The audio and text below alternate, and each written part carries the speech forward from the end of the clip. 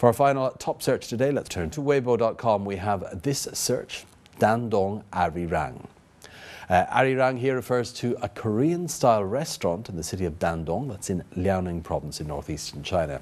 Now, this restaurant rose to fame, or notoriety, after a video of its waitstaff training was posted on the internet. Now, the 15-minute-long clip has gone viral on China's social media. It shows young waitresses in the restaurant going through a quasi-military style training. They're chanting slogans, sort of dancing, singing and exercising as they take orders from what can only be described as a female drill sergeant.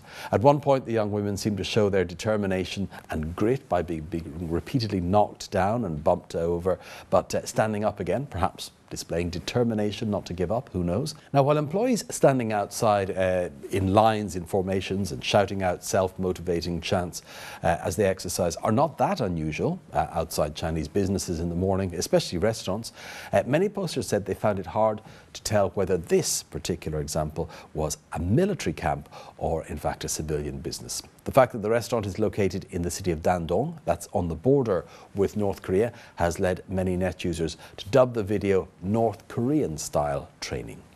Next up, we asked people on the streets of Beijing, should standing room only tickets on trains at peak periods be sold at a discount?